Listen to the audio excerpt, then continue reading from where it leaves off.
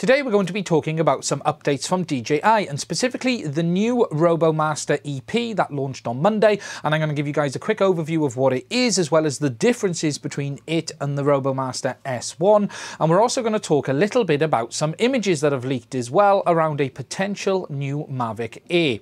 So the first thing I want to talk to you guys about is the new Robo Master EP. Now this was launched on Monday and is only available in Hong Kong and one or two other countries at the moment. Now hopefully, just like the original Robo Master, it will come to the rest of them, but here and now it is only going to be available in them. Now the EP, whilst it looks very similar to the existing Robo Master, it is a very different unit. It has a whole host of new sensors, new compatibility, but that is only on the EP. And sadly, much of this is not backwards compatible with the existing Robo Master model, including much of the hardware.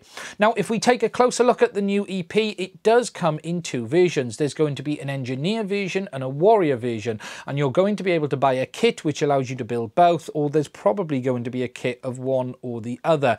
Now, it comes in the engineer mode with an all new grabber arm, which is controlled by the app or by the software. This is a mechanical arm which is bolted onto the top in replacement of the blaster, and it allows you to pick things up, program it, and do things like that. Now it uses a new servo that DJI have introduced as part of the EP kit as well to actually control the grabber, and this is going to allow you to do a lot more robotic projects with the EP once this becomes available to the rest of the world as well, and it opens up a whole host of new options from programming right through to be able to build it into anything you want it to do.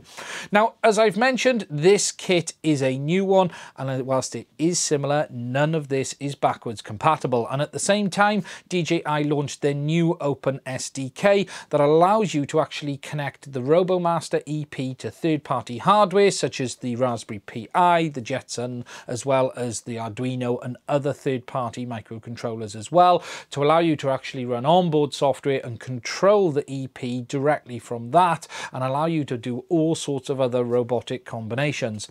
Now, sadly, this isn't coming to the S1, and most of this is going to be limited to the EP only. Now, when you look at what they're showing, it's going to have a new equipment. You've got the new mechanical claw, which is controlled via the onboard software and the new servo. You've got the robotic arm, and you've also got now 4 new sensor modules that live on each corner on the Robo Master EP. And these allow you to connect external sensors for measuring things like temperature, humidity, and other things like that. And they mount onto a new frame which goes on the bed of the EP or the Robo Master itself. Another nice thing on this frame is that it is Lego compatible, and it means that you can actually put bits of Lego onto it and build it into a frame, and you can build all sorts on the top of it. And if you're going to use the DJI servo as well, you're going to be able to use all of that and connect it all in too. Another nice feature that they've added is a new sensor called a Tof sensor, and this allows them to do range finding. You can see that it's mounted on the top of the on the warrior module, and it allows it to either do object sensing or measure the distance of what's in front of it. And that, again, sadly, that isn't going to be compatible with the existing S1. Now, what DJI are saying with this is that it is one machine with multiple platforms. You're going to have a combination kit that allows you to actually build it either into the warrior or the engineer mode, or the sentry, depending on which one they want to call it. You've then got the engineering vehicle, or you've got the infantry stroke warrior vehicle, just like the original Robo Master S1, and it's going to look very similar, but it does have some changes, and it does have that new TOF sensor on board as well.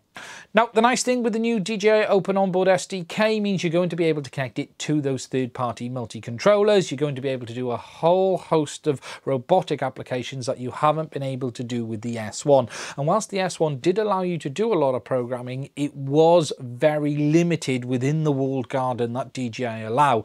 And whilst a number of guys have taken it upon themselves to really dig into this and do quite a bit of hacking, probably isn't the right word, but really pushing the limits of what you can do on the Robo Master, sadly it's not going to be anywhere near the level that we can do on the new EP model, and you're not going to be able to actually get that level of control on on the existing one. Now, as I've mentioned, none of these new features are backwards compatible to the S1, and there is no upgrade path for it, not even by changing the multi-controller. We assume the multi-controller is different on the new EP to allow communication with all of these new sensors, but sadly DJI have stated that there is no option to upgrade an existing S1 to the new EP, and if you did want all of these capabilities, it does mean buying a new model. Now, as I mentioned, it does have a whole host of I/O input on this new model. You've got S-Bus, CAN bus, UART, you've got the sensor modules on each corner, which allow you to connect analog to digital inputs as well. So there is a lot more you're going to be able to do with this, and as time goes on, we're going to see people do it. Now, here and now, there is no pricing on this for the rest of Europe or US or UK. That hasn't been announced yet. We don't even know when we're going to see it. I would suspect it's going to be more towards the end of the year. Now, this doesn't mean the existing S1 is end of life or redundant. The S1 was really the start of this, and it still is very much an educational battle robot. It's just not at the same level the new Robomaster EP is. And it is annoying that we're not going to be able to take these upgrades over to the S1. I would love to have been able to do it, but then again, on the flip side, I've always wanted a second one of these to be able to battle with, so I'm going to end up going that way and buying an EP for that, rather than going down the road of trying to figure out if upgrades are available for this.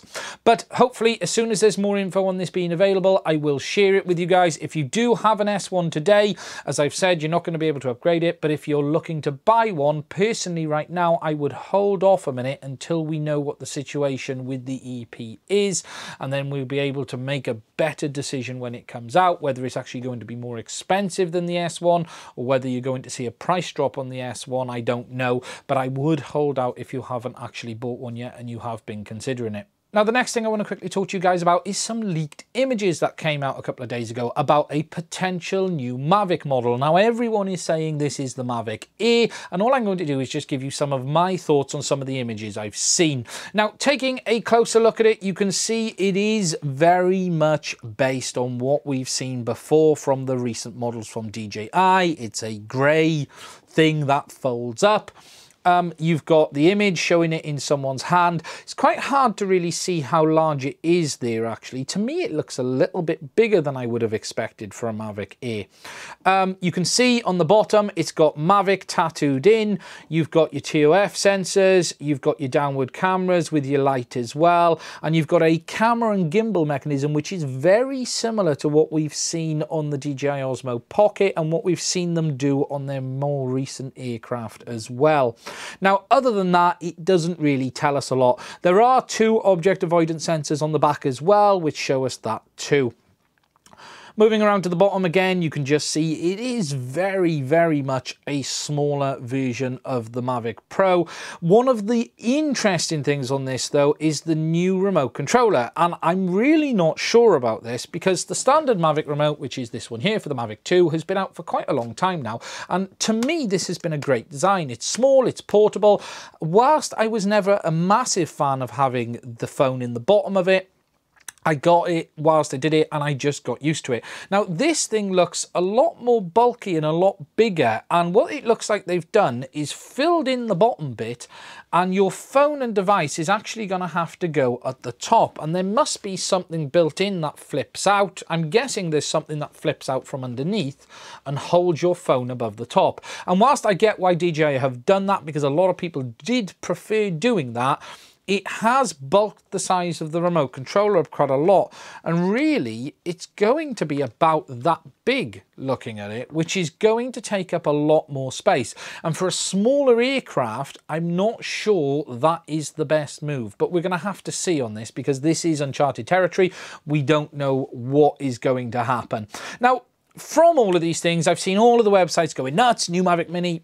Look, there's no spec been released. There's nothing been put out there right now. The reality is this is just a few leaked images of something that says Mavic on the bottom. For all we know, this is an early prototype of a Mavic Mini or something else.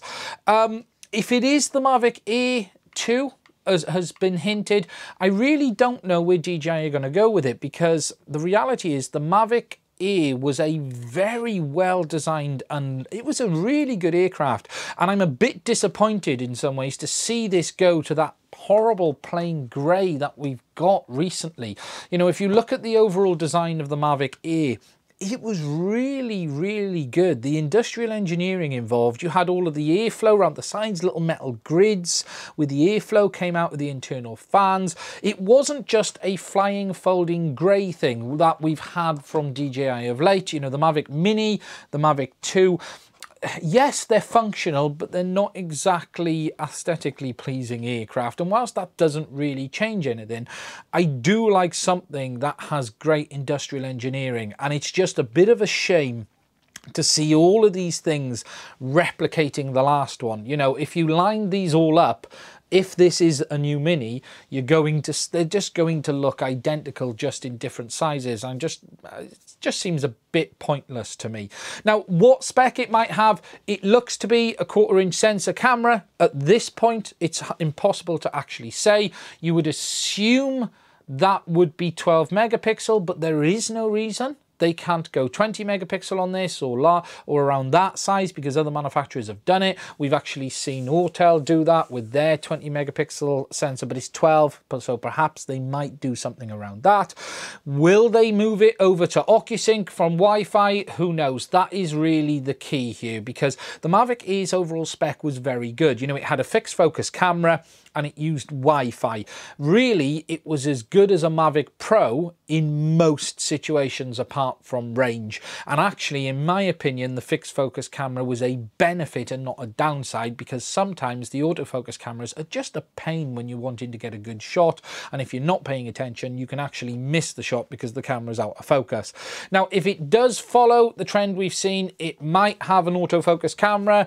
It might use OcuSync as well. So what you could have is a smaller version of the Mavic Pro, and that's probably the easiest way to assume this would go. So it's not going to have a zoom lens like the Mavic 2 Zoom. It would almost be the same specification as a Mavic Pro, but just in a much smaller platform. And if that was to happen, that would make it a very, very good aircraft. But again, does it really suit everyone, considering it doesn't have the onboard screen on the remote controller? It's hard to say. And especially with that increase in size, who knows where it'll end up. Battery life on it, I would expect it to be decent. I'd expect it to be at least 20 minutes. And really, that's probably about the overall spec. Basically, a small Mavic Pro and a remote controller like we've seen without the onboard screen. And that's probably what we're likely to see if there is going to be a Mavic Air 2. Bit disappointed that it is losing the nice industrial design that we did see from the original one. At the end of the day, that doesn't actually change functionality, so it isn't really a biggie. Anyway, that is it for this video. If you've liked what you've seen, please do subscribe to the channel. There are links to all of these products in the description of this video as well. I really appreciate those who support the channel by purchasing via those links. If you do want to get yourself an aircraft, please also check out some of the other videos we have on the channel as well. And as I said, please do subscribe, like and share, and I will do another video again soon. Oh, phone's going off.